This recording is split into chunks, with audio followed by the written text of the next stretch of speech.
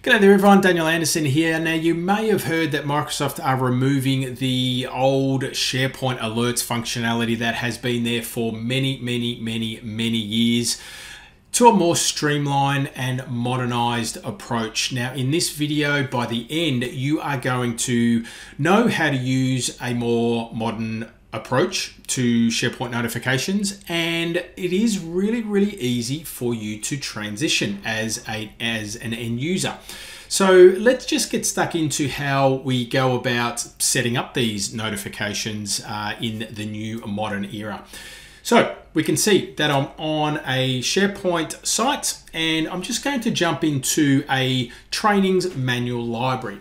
Now, one of the notifications and common notifications that the traditional service was used for is being alerted to whenever new documents are added or maybe deleted, or even if metadata or values are changed in certain columns. So we have this functionality now under Automate, under Rules, where we can create rules, and you can do that yourself as an end user.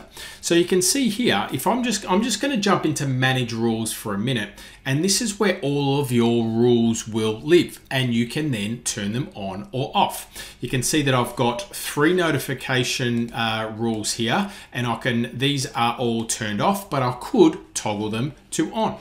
Now I can create a rule from this dialog box here. So when I click on Create Rule, you can see that I can take an action when a file or metadata is modified, when a new file is added, when a file is deleted, or even when a date approaches, if you do have a date column in that library. So let's take a look at this first one. So if I take an action when a file or metadata is modified, you can see that I'll basically fill out this template. So when a file is modified, and I've got a drop-down box here, always or if. So when a file is modified, if a category changes and the new value is anything, or I can enter a specific value, or I can say is one of, or is not, I can then send an email, copy a file, move a file, create a translated copy in, or even set the value. All right, so I'm just going to choose send an email to.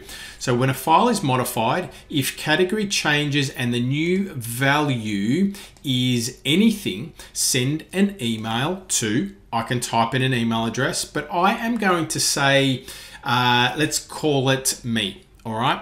Or I could say, I've got 2 people columns added to this library. I could say send an email to the owner, or send an email to the person that is allocated to, approved by, or created or modified by. So any column really that has a person column, but I'm just going to choose me in this case. I'm logged in as Frankie. Let's say the category of this file has changed, and I'm going to hit create. That's going to automatically create that rule for us. And you can see there, I've got a notification rule.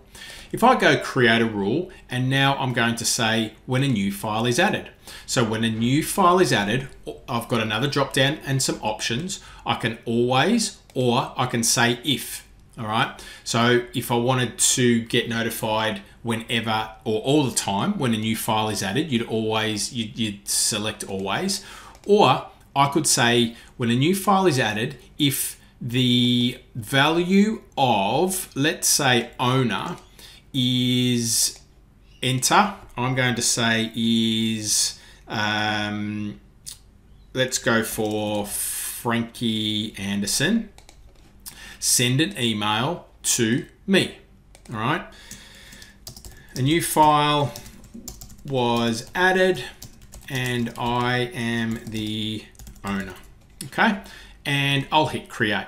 So there's our second rule that's been set up, and that was using when a new file is added.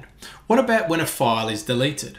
So again, I'm going to select when a file is deleted. So when a file is deleted, this is a little bit more simple. All right, we don't have any options.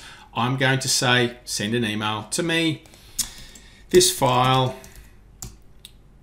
was deleted, and I'll hit create. So I've now got 3 notification emails or rules set up. I'm going to click on create rule. Now this is an interesting one. Now when a date approaches, so in this scenario, we might have a column that has an effective date, an approval date, or even a review date might be an option.